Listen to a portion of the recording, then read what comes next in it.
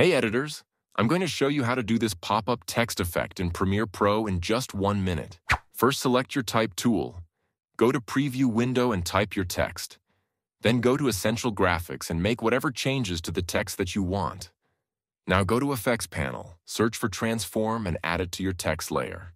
At the start of the layer, go to Effect Controls panel and click the stopwatch beside the scale under Transform. Modify the scale value to 70. Then move 3 frames forward by hitting the right arrow key and change the value to 120.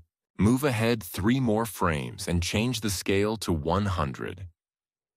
Then, to add motion blur to the effect, uncheck the Use Composition Shutter Angle and change the value to 360. To save this as a preset, right-click on Transform and choose Save Preset and change the name to Pop-Up Text.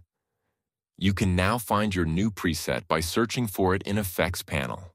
Now I'm sure you want to like this video and subscribe to my channel for more tutorials. Wishing you all the best and see you in the next video.